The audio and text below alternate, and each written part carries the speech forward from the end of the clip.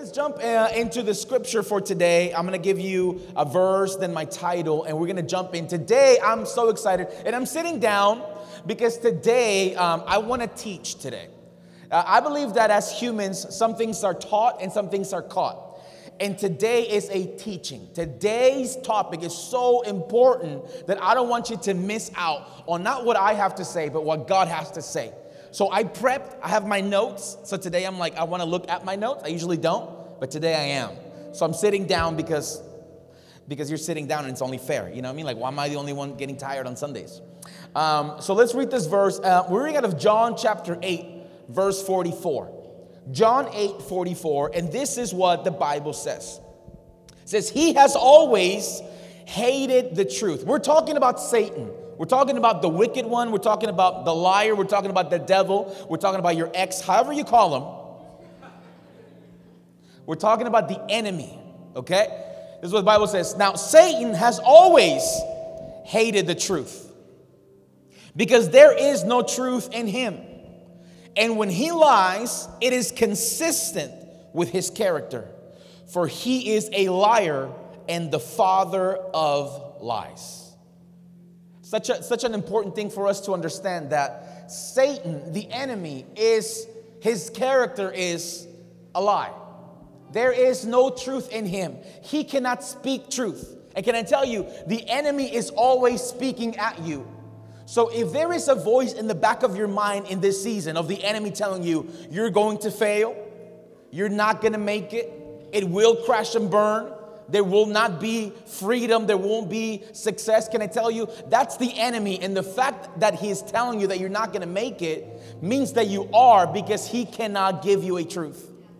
So I'm so encouraged every time I hear the devil tell me, Abe, it's over, you had a good run and you're going to fail. I'm like, thank you, Satan, for reminding me that this is just a valley, and if God brought me here, he's going to bring me through. So I'm encouraged. I'm so encouraged. So if that's you right now, you're in that season where you're like, devil, get behind me. No, let's just repurpose that and say, you know what? Yeah, I am going to make it. That's why I'm facing all this opposition.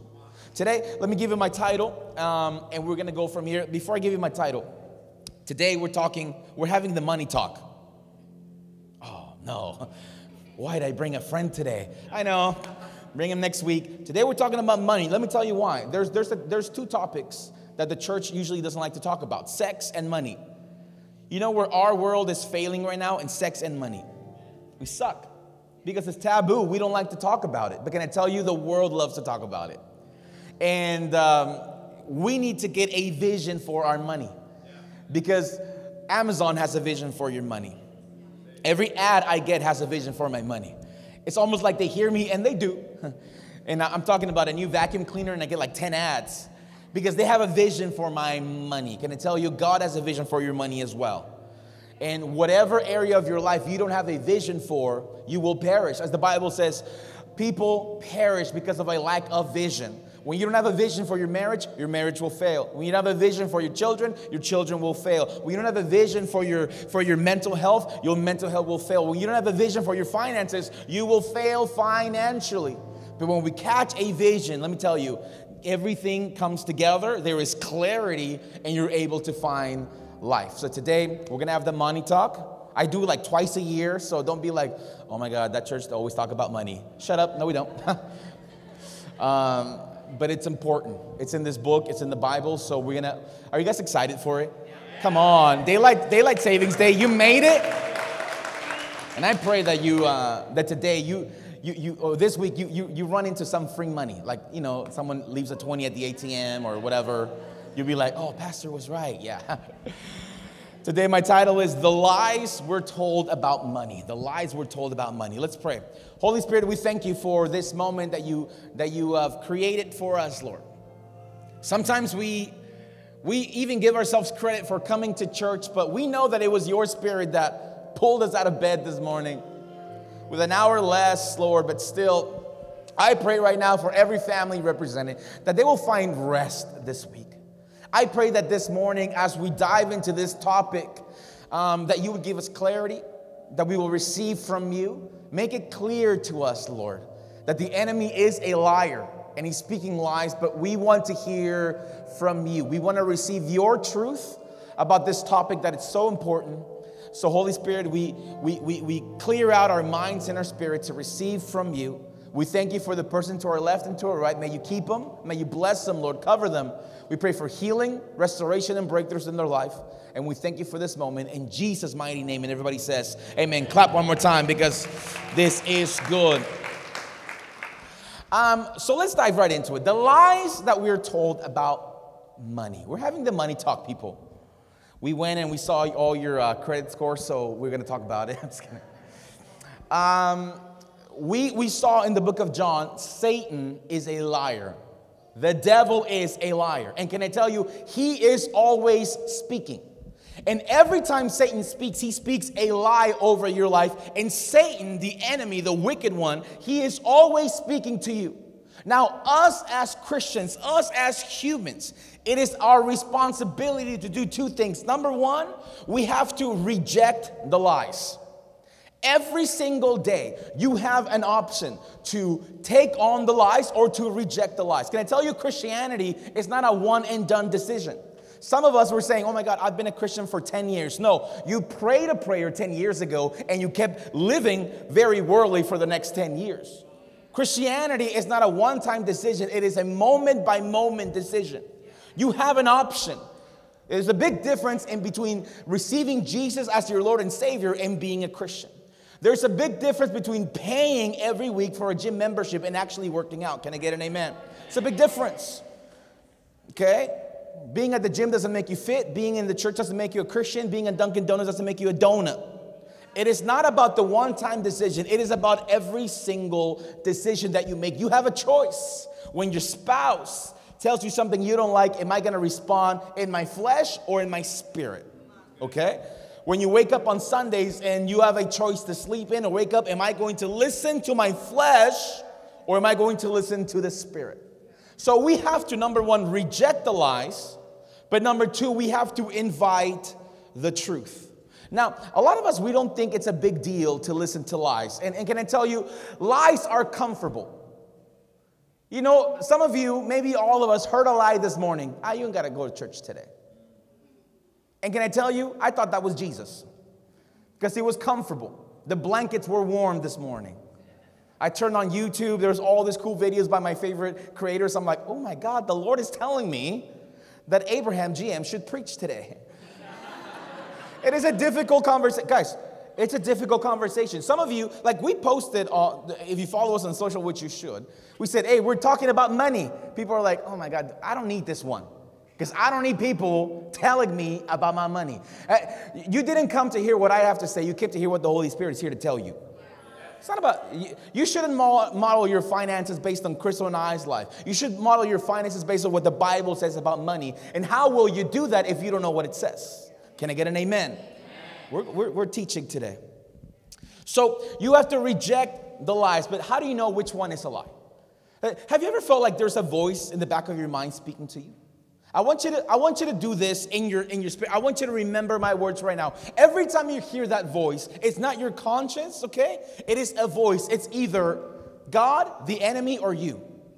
Every time you hear a voice, every morning, and you hear it throughout the day, every time someone cuts you off in traffic, every time your manager says something dumb, every time a friend hits you up to go out, every time you're with your family and they talk about your weight, can I get an amen? Every time someone says anything, there's going to be a voice that triggers you and causes an action. And you have to ask yourself these three questions. Is that God? Is that the enemy? Or is that me?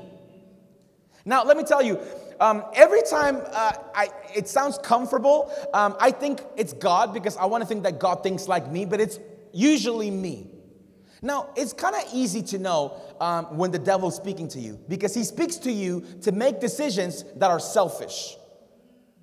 You know it's the enemy because he'll ask you to do things that will cause you to separate yourself from community and go into isolation because he never goes after the weakest, he goes after the loneliest. So you know it's the devil because he'll cause you to be comfortable, he'll cause you to be selfish, he'll cause you to be angry, he'll cause you to react and not respond.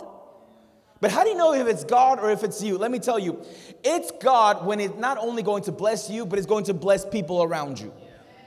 God is not a selfish God.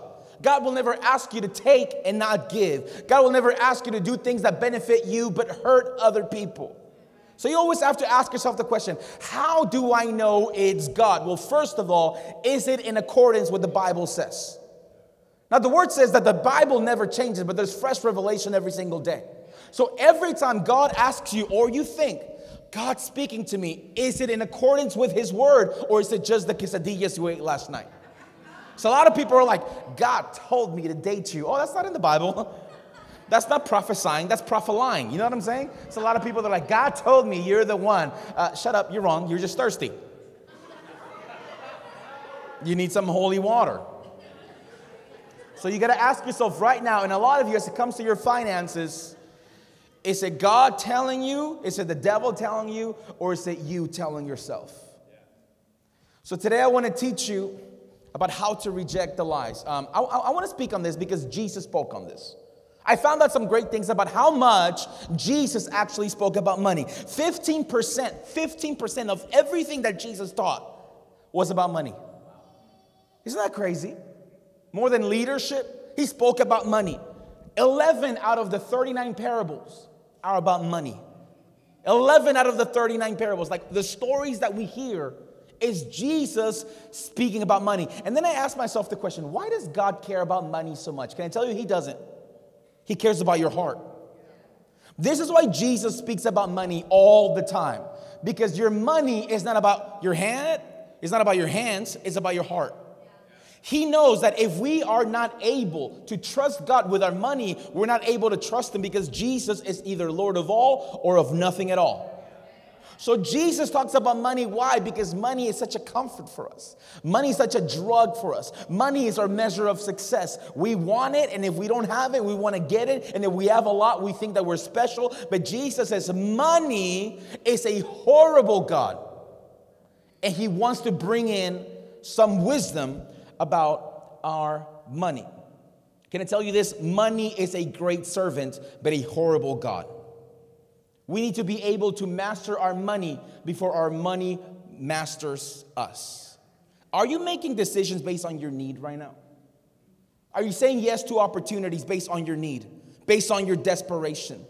Making decisions based out of your financial failure is like going to the grocery store when you're starving. Have you ever been there? You're like, I need that. No, you don't. You need to go on keto. You know what I'm saying?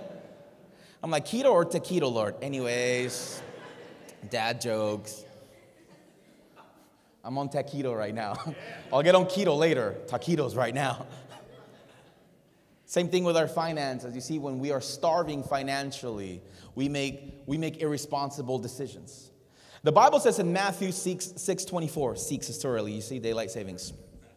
Matthew 6:24, the Bible says this, no one can serve two masters. For either he will hate the one and love the other, or else he will be loyal to the one and despise the other. You cannot serve both God and mammon. Mammon, what a word. Have you heard about mammon? Mammon is the spirit of money. There is a spirit of God, and then there's a spirit of money. It's called mammon in the Bible. Mammon is the spirit. If you translate mammon, it's translated to riches. Now, your money has a spirit. And you get to pick and decide what spirit your money has. Your money either has the spirit of God on it or the spirit of mammon on it. This is what the spirit of mammon does. Mammon will tell you this. Money is so valuable and it will give you an unquenchable thirst for more money that even if you have a lot, it will never be enough. Have you ever been there? You finally have the money that you always wanted and all of a sudden it's not enough because you have the spirit of mammon in it. Because you're like, oh my God, I need more. Money is where I get my value from. Money is where I get my significance from. Money is where I get my acceptance from. And when you put the spirit of mammon on it, you reject the spirit of God, and all of a sudden, even having a lot is never enough. Mammon is translated to riches. So the goal is not to reject this lie so that we can fall out of love with money. Let me tell you, God, money is not the source of your life. It's just a resource to build a great life. So I want you to understand this. Money is not bad. Money is good. Money is a great thing. I want more of it. I know you want more of it. The question is this: I want money that has the Spirit of God on it, not the spirit of mammon on it. Why? Because I want to be blessed to be a blessing. And I'm not just talking about the church. I'm talking about your family. Let me tell you, money is not the goal of life. And this is something that I learned a long time ago that changed my life. Money is not the greatest blessing, but it allows you to enjoy your greatest blessing, which is your family. A lot of us were like, I don't need money, I got friends. Well, yeah, but you can either be with your friends at Taco Bell, okay? Or go with your friends to Cabo and have a better time. I'm not saying that Taco Bell is bad, because I'm going to get some today in Jesus' name. I love me some Taco Bell on Sundays. But can I tell you, it is about what takes priority on your life. Money is not the greatest blessing. Money just allows you to enjoy the greatest blessings of your life. Money allows you to create opportunities for people. Money allows you to create connection with people. Every time you go into a small business and you bless and you build community. When you give through the church, we create community. Every time you give to pay for your rent, someone gets blessed and someone gets blessed. Money is not a curse, but when you have it in the wrong order of your life, what is meant to be a blessing can become a curse. So we got to be careful. So today, I'm going to give you 3 lies that we've been told about money. Are you ready? The first lie that I want you to really pay attention to is this: the more money I have, the more value and happiness I have. This is a lie that we've been told by culture, by friends, by family, that the more money I have, the more money and value, the more value and happiness that I have.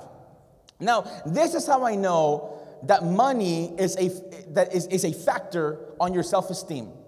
Have you ever felt a little embarrassed about leaving your car in the valet at a nice restaurant? Okay, just me, because you all have really nice cars. I get it. Back in the day, I remember I was invited to a dinner, and I show up, and sometimes when your car is not like the car, you're like, I'll park in the corner, but they're like, yo, just grab the valet. And you're like, bruh, I don't want to do that to the valet guy. You know what I'm saying? Because like my car right now is not like the best representation of my future. You know what I'm saying? Like I forgot to go through like the car wash today. You know what I'm saying? Like it just doesn't represent me too well. Like I spent all my money on the shoes, not necessarily on the Armor All. You know what I'm saying? And like you show up to the valet guy and like, have you ever had to explain your car situation to the valet guy? Like bro, it's in between drive and neutral. You'll find it though. Like you'll find it. Like just like you have to really like jimmy it. Just jimmy it. Jimmy it. And because we feel like it hits our self-esteem. Can I be honest? Like maybe you're not going to admit that today, but like this is a therapy Sunday for me. Sometimes you'll show up and you'll see people that just look like they got money. Have you ever seen people and they just look like money? You're like, yeah, they got money. Yeah, we got to be friends. You know what I'm saying? Now, don't really befriend them, because there are people that really have money don't look like it. You know what I'm saying? But there's some people that just look like money, and sometimes we like put ourselves down a little bit. Because why? We believe that money equals value. That the more money I have, people will see me differently. That the more money I have, when I go to the store, man, people are going to approach me. Sometimes I go to the store and people don't even come and ask me if I need help. I'll go to Nordstrom's and I get mad. I tell Crystal, I shut up and I'm like, are they being racist? I showed up and I'm like, I'm ready to buy me some shoes, and everyone's just staring at me like, oh, the cleaning guy's here. You know what I'm saying? It's like, bro, it hits my self-esteem. That's the spirit of mammon that makes you think that your value comes from what you look like and the money that you have or that you do not have. I know people that are so rich but are so empty. Or I know people that have so much money and they're still, hey, pastor, like my marriage, my kids. Can I tell you, money doesn't make you happy. Money doesn't solve problems. But then again, I know people that have no money, they got so much joy. Now, you could say this, oh my God, like, of course they don't have any problems. They don't have money. Money, more problems, as the Bible says. No. It's sometimes the people that accrue so much money, can I tell you, there's nothing wrong with having money as long as money doesn't have you. It's a big difference. We stress out. We stress out so much. I'm glad that you have so much money in your bank account, but some of you are so stressed out that you don't want to lose it, so you're not enjoying life. You're keeping yourself from being happy. Because your value is attached to the figure that you see on your bank account when you open up that app. And if that continues to go down, it's an issue for you. And you realize that your value is not connected to this thing. I remember for years, I would go once a year to a mission trip down in Mexico. And I would see people with homes built from cardboard boxes. You've seen them? And the tarps. And they have no floor. It's just dirt. And they're having the best time of their life. Because joy is free. Because the true riches of life are the things that money cannot buy. Can I tell you, no amount of money in your bank account will give you peace. No amount of money in your bank account will give you hope, will give you desires. You don't need money to dream, you just need faith. You don't need money for your marriage to come together. No, you just need an understanding in the Spirit of God in your life. Because money is not where we get our value from. And it doesn't matter what you have or you do not have, because joy is a decision that you make in your heart. It's an inside job.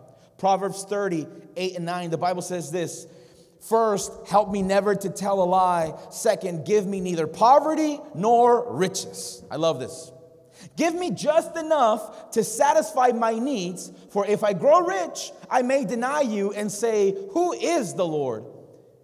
And if I'm too poor, I may steal and thus insult God's holy name. This is a great verse because it talks about dependence on God. Let me explain to you what that means. The writer of this proverb, which proverb is the book of wisdom, says, God, don't give me too much. Because sometimes when we get too much resource, we forget about the source. Sometimes we think that our income is so good, it has to do with how good we are. And yeah, no, I get it. But like, it's my gift. It's my talent. Who gave you your gift and talent? It all comes from the source. And sometimes we forget that how good we are is also a gift from God. That God made you from the moment you were born. And we think like, oh man, well, I got this promotion and God's not really involved with my income, therefore I don't give. Can I tell you, let us not forget where it comes from, because what we don't celebrate, we eventually lose. What doesn't turn into praise will eventually turn into pride, and God opposes the proud. See, this is what's wild. For me, worship is a catch and release thing. Every time someone comes, and have you ever met someone that gives you a compliment and you just like drink it up because it feels good? It's like, oh my God, like, dude, like the way you live your life is so inspiring. And you're like, yeah, man, I'm kind of a big deal. You know what I'm saying? It is what it is. People have always told me that. It is what it is. People will come all the time, and you guys are so kind and encouraging. We have the most encouraging church, I believe, in all of San Diego. I make these like big statements all the time, like we're the best church. I love it. No, I love it. And people be like, yo, pastor, like this message is so good. It can be like, you know what I'm saying? Can I say? I'm gifted like that. No. What doesn't turn into praise immediately will turn into pride. Pride becomes this weight that keeps you down. Pride is this thing that like you drink too much of it and you get like this food poisoning. It poisons you in the bad way. Nobody wants to be friends with a prideful person. I'm not saying not to be proud. You should be proud of the work that you do. You should be proud of the excellence in your life. You should be proud of the life that you've accomplished, of the home and the peace and the joy and the marriage and the children and the fine. You should be proud and grateful, but give the praise where it's due, and it's with God. And it's like, God, don't allow me to have too much that I forget. But I love what it says. Yo, don't make me be so poor that I'm tempted to go to 7-Eleven and like rob this thing. You know what I'm saying? True story. I'm not going to say any names. I had a buddy back in the day that worked at 7-Eleven. He's like, yo, Abe, like, we're insured. You know that? I was like, what does that mean? He's like, dude, you show up, like, fake punch me, I'll give you the cash, and we both good. And then I say, oh, my bro, you forgot I'm a pastor? Like, you know what I'm saying? Like, it's just, I'm like, okay, but let's tithe on it. No, I'm just kidding. No, I didn't do it. You'll never know. Just kidding. Delete that from the tape. No. Let me not be so poor, God. Let me just get enough what I need. He says, don't give me too much because I don't trust myself with too much. Some of us get in trouble because we have too much. He says, don't give me enough because I don't trust myself when I'm in lack. Because when you're desperate, you'll settle for crumbs. When you're desperate, you'll settle for relationships because they always buy and they always invite. And you put people on a platform. It's called idolatry. You begin to set people up for failure when you put them on a platform and you think that they are the source of your happiness. We do this with relationships all the time. You're setting up your spouse, your significant other, or your close friends for failure when you think that they are the source of your joy. Oh my God, ever since I met her, like my life is just better. No. God brought that person into your life because no one can give you joy, but everyone's called to you so that you can enjoy the joy that God gives you. My wife is not responsible for my happiness. I'm not responsible for happiness. We are responsible to steward each other's happiness and enjoy the happiness together. So when you reject the spirit of mammon and say, okay, God, I don't want too much, I don't want enough, let me tell you, we reject the spirit of mammon and we invite the spirit of Jesus. The more money I have, the more value and happiness I have. Can I tell you that is a lie? Money cannot buy you happiness. Money cannot buy you value. The Spirit of God is what brings you happiness and value. Can I get an amen? The second lie I want you to watch out is simply this. All my money is mine, so I must hold on so I don't miss out. We've all thought of this. My money is mine. All of it. I worked for it. I earned it. I worked hard for it. This is me. This is me. I created this wealth. I'm a self-made man. Okay, like you gave birth to yourself. Like you just like fell off from this like banana tree and all of a sudden you're like the banana guy. You know what I'm saying? Like, no! There's no such thing as a self-made person. If a parent figure, if a grandpa once said, mijo, you got this, you're not a self-made person. There's no such thing. There's no such thing. The money is mine, so I must hold on so I don't miss out. We live in a culture of keeping up with the Joneses. If you remember this statement, back in the day, you would compare yourself to the people in your cul-de-sac. I come from a time where still before social media, before the cell phones, and I remember my parents would look at the neighbors, and when they got a new car, we would get a new car. When they would paint their house, we would try to paint our house. When they got a dog, we got 2 dogs. It was a thing. It was always a battle. And there was like 5 people in your street that you were always in competition with. Oh, you see what they're doing? Oh, they installed lights. We're installing lights. They put the Christmas lights. We're going to do better. But now we live in a generation where you don't just compare with the people in your street. You compare with everybody on your Instagram and TikTok. And now it's thousands upon thousands upon thousands of people. And we're trying to keep up. And can I tell you, it's impossible. So you know what you and I do? We get FOMO. FOMO is, oh my God, they went to church and then they went to brunch. We're going to do that too. And here's the problem. Some of you are comparing yourself with people that are not on your tax bracket. Can we just start there? You're suffering because they got the shoes that you want and now you're going to spend all your money in that using what I call FOMO insurance. Some of you got FOMO insurance. FOMO insurance is the money that you do not use wisely just in case your friends want to do that Cabo trip because they can afford it, but you can't. So you're hoarding all of these resources just to keep up. It's happened to all of us. All your friends start getting engaged. Now you're trying to buy a ring. Can't afford a ring. Can't afford. You know what I'm saying? What are you doing? What are you doing? Spend money and like you're not going to pay your car. Everyone's getting a new car. Now you're out there buying a new car that you can't afford because you're trying to keep up. And you say, well, all my money is mine, so I can do whatever I want with it. That is a lie from the pit of hell. We become enslaved to it because we say things like this.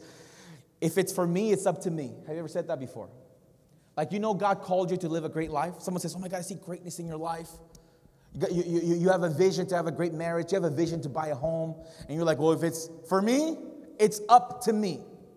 So you begin to hoard all of your finances and you stop giving and you stop the cycle of generosity because you think if life is going to be successful, it's 100% up to you. And you take God off of the equation. And when you remove God out of the equation of your finances, can I tell you, when you close the door for God in one area, you ask Him to step out of all the other areas of your life. Now you have some good money, but some broken family relationships. Now your bank account is full, but your character is bankrupt. God's like, I'm either in your house or I'm not. God, I want you in this area. I want you to help me lose weight, but I don't want you to touch my money. I want you to help me with anxiety, but I don't want you to touch my savings. God says, I'm either Lord of all or not at all. So how do we get out of this lie? That the money is mine and I got to do, this is the thought, and I want you to write this down. I got to stop living like an owner and start living like a steward.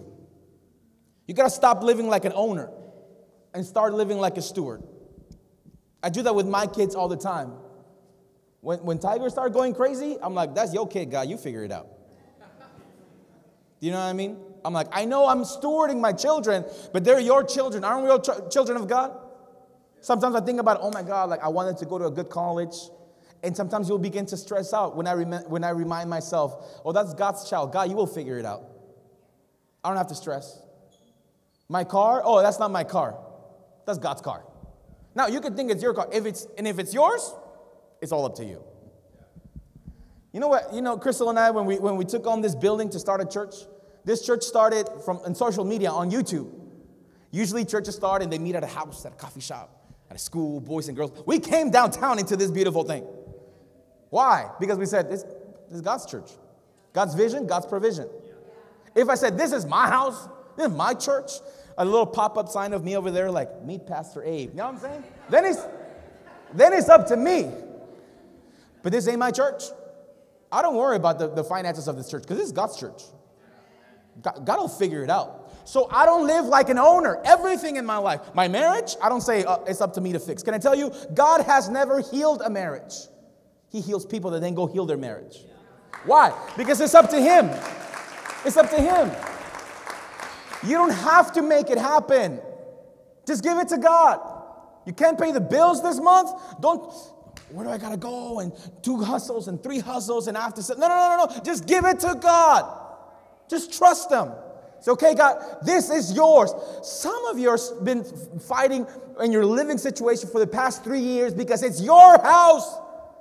How about you just give it to God today? Go to your apartment today, your little studio. I remember our first studio here. We paid way too much for a no-room studio here downtown.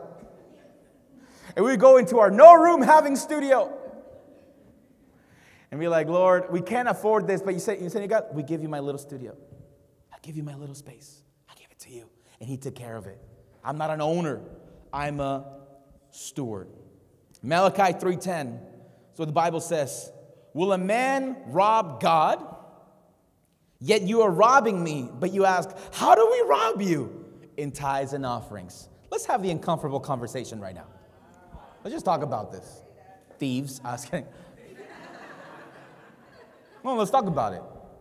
Because either the whole Bible is true or the whole Bible is a lie. You can't pick and choose. The same Bible that we're like, well, God forgave my sins, I'm a new creation. The same Bible that says, you're robbing me of my tithes and offerings. This is why I'm looking at my wife now. Babe, I was about to wimp out this week. I told Crystal on Tuesday, babe, I don't think we're ready for the money talk. And she said, man up, fool. I said, all right, let's go. Let's have it. I'm here to serve you guys. Hey, I heard this once, and I took it. I was ready to be coachable. Okay, there's a big difference between coachable and agreeable. When you're agreeable, you just say yes to the things that you want to say yes to. When you're coachable, you're like, I'll do the things that are hard, because when we do the things that are hard, then there is growth. You get a trainer and say, 10 more, and you say, nope. Okay? No, you get no results. Okay, today, pray for a spirit of coachability. Just be open to this. The Bible says this, you're robbing me. How? Tithes and offerings. Okay, let me explain to you. Okay, what is the tithe? Because you hear about that. What's the tithe? Okay, tithe means 10%. Now, you got to think of this. In the time where this scripture was written, it's a time of agriculture. Let me tell you where culturally the tithe was created. There were people that had fields in their home. Widows, families had fields, and they didn't know what to do with. Back then, people would own a mountain, would own a land. It would just be how it was. Now, a person would come, A business owner, a farmer could come and go to a person and say, hey, you own a field, but you're not working it. How about I work your field? You give me your land that you're not doing anything with, and of everything I produce, I will give you 10%. Can I tell you, the job that you have belongs to God. God allows you to work it, therefore you give him 10% back. Let me explain this culturally. Every time we go to work, every time we buy a home, every time we rent a house, every time we buy a car, every time we start a hustle, we start an Etsy, you put up a stand and sell some lemonade, that is you saying, God, I believe that everything in this world is yours. All the resource, all the land, all of the opportunities. I don't have any land because I'm not an owner. I'm a steward. But if you will give me access into this company that is yours, and you allow me to work in this thing that I recognize is yours, then I believe it is my due diligence to give you 10% for allow me to work in a company that I didn't create, for allow me to work in a space that I don't deserve. So we give the 10% back to him. That's how culturally it started. Did that make sense? Your job, your hustle, your online store, whatever that you do, this is what they will do. They will go into a space that you didn't create. You didn't create your life. You didn't create San Diego. You didn't create your building. You didn't create your hustle. God allows you to work it, and it says now, culturally and spiritually, we give 10% back to you. Let me give you two thoughts on the tithe. And I want you to write this down because this is good for, this is teaching, this is class. And if you take notes, you get VIP in heaven. Come on. Two things about the tithe that I don't want you to forget. When I go to Jesus, I don't want to be responsible that I never taught you these things about tithing and that I'm keeping a blessing from your life. The first thing I want you to know about the tithe is the tithing is not just a percentage, it's an order. What's the tithe, Pastor? The 10%? Wrong. It's the first 10%. It's not just 10% of your income in case there's 10% left over. No. The tithe, the Bible says, give me the first 10%. What does that mean to me? Payday? Tithe day. That's how I remember it. For me, tithe day and payday is the same thing. It's funny, once you do it 2 or 3 times, the moment I get a paycheck, in my mind, the first thing I think is tithe. I'm like, tithe. And thank God we live in a digital era that I don't have to hold it in my pocket till Sunday. You can give on push pay. You can give online. Payday is tithe day. It's an order. Now, the tithe means the tenth, right? It comes from the word of tenth. And what we can do often is give the 10% any time of the month, and we think that we tithe. That is not a tithe. When you give it at the end of everything, that's not a tithe. The Bible teaches that the tithe is the first 10%. Payday is tithe day. Why is there an order to the tithe? Because God doesn't like being second. Let me teach you this about God, because every Sunday you come and you're like, I love that church because they preach that chill Jesus. Oh, that Jesus is so cool and so nice. Yes, but he's also God. And he's also a king. And he's also the Lord. And he's also the one that says something and things happen. And let me tell you about that God. He doesn't like being second. Everything we put first, he destroys. Try it. Put anything as an idol, you're dooming them to fail. Place your job as an idol. This is what I've learned. I worked for a company for 13 years. And then I got a text on a Thursday and say, you're out. You know what I learned after 30? I thought everything was set for me. I'm like, I'm good for life. This is what I learned. Whoever can give you a check has the power to take it away. And then I repented to God. I'm sorry, God, that my loyalty was to a person signing the check, not the one that holds the whole universe in order. I was like, good Lord. It is an order. God checked me. God checked me. He says, no, your trust was in a man. And never expect from a man what only God can give you. And can I tell you, now I get this money and I have freedom and I have peace. And I will never again not remind myself that payday is tithe day. I don't want that to happen again. I don't want to believe. And I work for a company. But I know that it's not the company that pays me. I believe that God uses that company to give me what he needs to give me. The hours that I get, the money that I get. So tithe day, payday, push pay, let's go, let's go. The second thing I want you to know about the tithe is that tithing is giving my best so I stretch my faith for the rest. I'm going to say that again. Tithing is giving my best so that I stretch my faith for the rest. Now, why is it about the first 10%? Why does this matter? Because many of us give the 10% at the end of the month once we've covered everything we need to cover. We're like, okay, I got paid. I got to pay the bills. And it always starts with I gotta, right? Gotta pay the bills. Like, we ain't gotta take care of God. We ain't gotta do that, but I gotta pay this bill. Because I need my Wi-Fi. You know what I'm saying? Gotta pay the internet. Gotta pay the rent. I gotta pay the car. And if there's left over, I'll give it to Jesus. That's not tithe, that's charity. That's not tithe, that's charity. How would you feel? You know, I come in with my bag of chips. I love chips. I don't know why I say chips. Bag of chips. Hey, Pastor, can I have one? Let me just eat till I'm done. And if there's any left over, I'll give you one. You'd be like, no, forget you. We're no longer friends. That's how we treat God sometimes. But God forbid, He told us that, right? Hey, God, you know what? Like, I'm not feeling well. I just need some peace. Well, let me bless these 10 people, and if I got any peace left over, let me circle back. Let me see if I got anything left over. Like, dang, that's tough. That's absolutely tough. We want God to have our leftovers and not our best. You know what? Let me tell you why He wants to be first.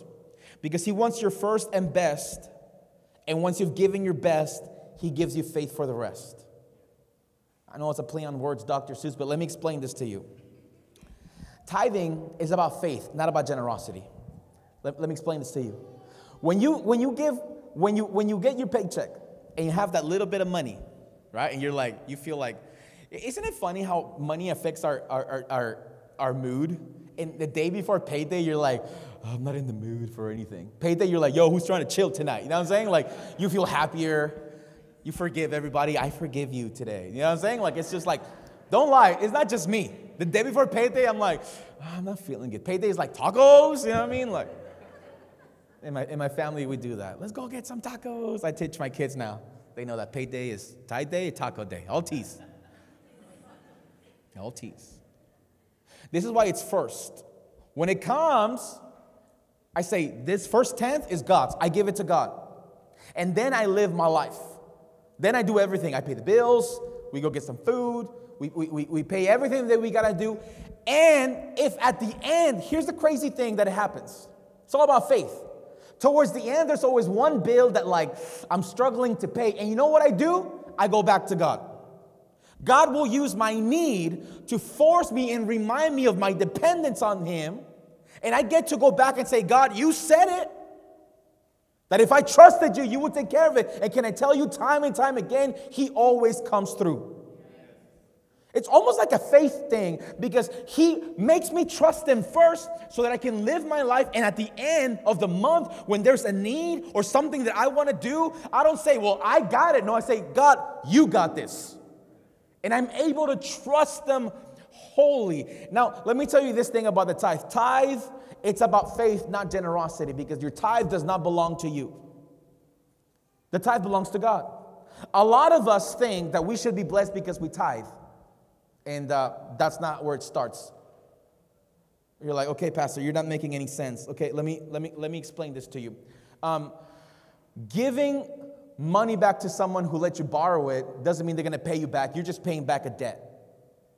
So if you let me borrow $20, and in a month I give you back the $20, I'm not like, yo, now you got to pay me back. It's like, no, like this was mine to begin with. Can I tell you, tithing is not about generosity. You don't get a blessing of generosity out of tithing. We're supposed to tithe. It belongs to Him already. It is when we are generous that we begin to sow seed. It's so wild how in the New Testament, generosity starts after the tithe. It starts. Tithing is just something that is like the lowest bar. It's the lowest level. It's the lowest level of generosity, of sacrifice is tithing. You know how you know you're being generous? When it starts to hurt right here. Oh, this is how I feel my whole life. The tithe, I don't think about it. I don't think I'm being a good Christian because I tithe. I'm supposed to tithe. It belongs to him. I have life. He gives me land to work. I go to work every day. I'm like, God, you gave me this. I'm going to give you the 10% back. It belongs to you. It is what it is. But then, if I really want to be generous, I'm like, from what is mine, I get to give now. And then I begin to see my life completely change. Because when I give to God, it's just God. But when I give to others, when I give above and beyond, let me tell you, we begin to see the fruits of generosity. You can only do two things with your tithe. You can give it or you can steal it. That's it. That's it. Like paying your rent, you can either pay your rent or, get evicted. You can't just say, I'm saving the rent and I'm going to pay you in 6 months like the whole lump sum. No, absolutely not. It's his. So I want to be a husband. I want to be a man. I want to be a father. That I want it to be known from this verse that I'm not robbing God. That God doesn't need my 10%. This is about me reminding myself I depend on him. That everything I have is his. And I want him to continue to keep an open heaven over my life. It's not out of fear, guys. It is a tithe is not us escaping a curse. It's being invited to a blessing. Can I get an amen? And I'll finish with this. We'll get the key so you guys can chill out for a second. I told you, we're having the money talk today. Might as well just commit. The last lie that we believe is that if we don't have any money by now, you'll never have it. That's how we believe sometimes, right? If I wasn't born with money, at my age, if I don't have it, this is just me forever. That's a lie from God. That's a lie from the devil. If I don't have money, some people are just born with it. Some people just inherit it. People like us. Have you ever said, people like us? Have you ever looked back in your life and realized that you grew up poor and that there was hot dog buns, but your mom was using slices of bread, and you're like, gosh, wow, we were poor. I guess we're supposed to be poor. That's a lie. That's a lie. We've been taught that those who have it, and those who don't. No. Your family and their legacy is not the source of money. God is the source of all the money. And I'm not just saying blessings. Blessings is everything. I'm talking about money today. Next week, I'm talking about everything else. And you guys will probably be more energetic, and I'll stand up. But today, I really want to help you understand this. God is the source of all the money. I'm not just saying blessings. That too, money. There's this prayer that maybe you've heard. It's called the Lord's Prayer. And it is one of the fundamental prayers. And there is this key component that it says, give us today our daily bread. Have you heard about that before? Maybe you never heard the Lord's Prayer. It's a prayer when the disciples asked Jesus, how should we pray? Jesus gives them exactly a prayer. I memorized that prayer when I was a little kid in Spanish. Every night my parents would make me recite it. It became this religious thing. So I'll never forget the daily bread. And I would always picture a loaf of bread. I'm like, God, give me bread. Now, when this verse was written, the daily bread, it was an agricultural era. It was about sowing and reaping. So everything the Bible says, it's so carefully crafted. It says what it means, and it means what it says. I'm so surprised that it doesn't say, give us today our daily fruit, because it all started with fruit. Give us today our daily fruit. Fruit grows everywhere. You can go to any island, and without any man intervention, you can discover a whole new continent. You know what you're going to find? You're going to find some fruit, because fruit's just there. Why did he say bread? Because bread needs the human intervention into it. So God says, all the blessings that only I can give you, all the fruit of the Spirit, joy, peace, love, happiness, reconciliation, I'm going to give you that regardless. But when we say bread, means God, give me today my money, my security and understanding. Give me today the things that are manufactured by men. God wants to give you blessings beyond just the fruit of the Spirit. He wants to give you bread, things that are manufactured by men, goods. You're like, that's not biblical. Yes, it is, it's there. You can't get bread. You don't find a bread plant. Bread requires a man to create it. We're talking about bread. It's talking about the sustenance that you need. The car that you've been praying for, that's bread. The promotion, that's bread. The money, that's bread. And you know what God says? I got daily bread for you. Daily bread. When's the last time you received bread? Can I tell you, can it be that we're not receiving because we stopped asking? How key and amazing that in the Lord's Prayer, when Jesus said, this is how you pray, He included a section where we can ask for material things and not feel like frauds. Because He knows you got needs. He knows that forgiveness doesn't pay the bills. He knows that hope doesn't pay for your children's education. He knows that you need some bread. And what I love about my God, He says, ask me daily, give me today my daily bread. Daily bread. That's not just a word. That's not just hope. That's not just blessing. He's talking about manufactured things. Can I tell you, God has daily bread for you. It's for everybody. And I'm going to close with this. Keep saying that. I have like 10 closers every time. We're committing to this awkward conversation today. Everybody make eye contact with me if you can. We're already here. Let's just go deep, okay? Try and make eye contact with everybody. So I'm talking about like your wallet. You take care of this. Like you hold this tight. What happens on days like this when a pastor talks about money, it's the same thing that happens every single time. Those who give more, and those who don't give still don't give. That's what happens. Isn't that wild? Like, have you ever found yourself to be the friend in the friend circle that you always pick up the bill? And I learned something so funny about human nature. We think that generosity begets generosity, when in reality, generosity begets entitlement. I realized that sometimes, Abraham was saying, we went to tacos to speak of holy things, just that we just go to TJ. We're praying about you while eating. And he's like, I got this. Can I tell you, next time, he's not going to got this. We're going to get this. Why? Because generosity sometimes begets entitlement. So you have to pick it up and say, no. I'm not going to be a freeloader. I want to contribute as well. You know what's funny? There's people here in our church that you've never given to the church, and you're like, oh my God, the building's still open. Guys, it's a bill. If anybody lives around downtown, you know how expensive it is in Little Italy, in downtown, in Bakersfield to get a no-bedroom apartment. Imagine this room. Someone pays the bill, and if it's not you, God bless you. Love it. No, that's cool. We're still dating, that's cool. God will pick up. We're dating. You're like, I don't know, God, I don't know. I'm like, that's fine. But if this is your house, how many of y'all will take a roommate right now that rent-free?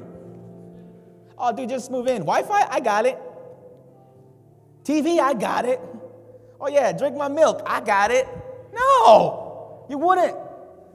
So what happens in days like this, those who give, you're like, I hear it, Pastor, my tithe. If you're not giving 10%, you're not tithing. You're giving, and that's okay. If you're not if you're not there yet, that's fine. It took me years. I used to work at a nonprofit at a church, and I wouldn't give my 10%. I knew they were watching. But I'm like, I just got this car, and I just can't, you know what I mean? And I was stuck. They never did anything to me. No one can hold you back, but when you tithe, 10%, it's between you and God. We're never going to be a church that looks at your giving statements and treats you no, I don't know what you give. It's there, money comes, we pay the bills. This year, we're expanding into that room. We already contracted. We're going to have classrooms. We're building out. It's insane. Our worship songs don't pay the bills. They're nice. Our messages don't pay the bills. Oh, it doesn't. Who pays the bills? We do. The owners of this house. So I'm going to encourage, Becca, can we put the push pay thing or one of the graphics? Because I do this twice a year, so might as well commit. Have you ever been eating sushi and at the end you're like, people put their cards and you're like, no, this doesn't make sense. We're going to let this bill go once again. You know what I mean? Give you guys an opportunity to pay for the edamame that you said you didn't have. But you got soy sauce on your cheek. You know what I'm saying? Now this isn't I know it's bizarre. I know it's weird. This QR code, scan it if you'd like. It's obviously, if you have it already, it's great. This isn't like, we're not picking up a second offering right now. Our church is fine. Don't worry about it. Also, I don't work for this church. I volunteer like you. So my wife and I, like, we go to work, and I'm tired, and I work tonight, you guys. So, okay. We're all in this together, okay? This isn't like, oh my God, did you see, like, did we pay for that haircut? Nah. No, shoot. No, I'm good. No, I'm good. I'm good. We're good. God's got my family. God's got it. We're paying so that more families can come and find this. Because this is our house. Easter is like a month away, yo. And we're creating space. We're getting a new stage. We're getting all these cool things for the kids. It's going to be amazing. And we don't pay with faith. But I want to encourage you today. It's funny, you know, at our church, today, like, very low attendance because of the time change, because it's so nice. We want to sleep in. I get it. All those cool things. We've been seeing crazy growth in this church. From all the crazy growth, we have 35 recurring givers. 35 people pay for all of this. Imagine if all of us gave something. I want to get to the point where I don't ask for, we don't have a generosity moment. Like you're like, bro, like, dude, what do you mean? Like, you don't have to ask. This is my church. But you weren't responsible because maybe you didn't know the biblical standard, but now you know. And now you know our status. Now we know where we're at. Guys, we have vision for this church. We have vision for this church. More services, more people, more opportunities for people to connect. We want to go into the community. We want to reach out. This Easter, we're going to be doing an egg hunt for you and your families. Go into the park, get a bouncer, bring your friends. We're going to have eggs for them. I want to have food for them. Like just love. But I can't go to the city and be like, I'll pray for you. No, I'll pay the bill. No. So I just want to imagine if all of us did our part, what would this church look like if we tithe? Are you still with me? I want to thank every single one of you. This isn't one of those like services where I'm like, yeah, at the end it's all good. No. Ask your pastor, if you're here and this is your church, I appreciate every single one of you who gives, who serves, who comes. Oh my God, this church is a miracle, but this is only the beginning. If God did this in less than 2 years, I cannot wait for the next 2 years and everything God does. It's going to be unbelievable. And I want to encourage you, if you've never tithed, if you've never given, do it today. Sign up. Whenever is your next payday, give. Watch and test God. And this is what I want you to do. I will challenge you from Pastor Abe to you. Tithe for the next 3 months. And if your life is worse, come hit me up and be like, yo, can I get my money back because it didn't work? I'll give you all the money. I'll look at all the money you gave and I'll give it back to you because it's not about your money. I'm not saying go to us. Be like, yo, I started giving and my life got worse. Never heard that before. Never heard that in my life.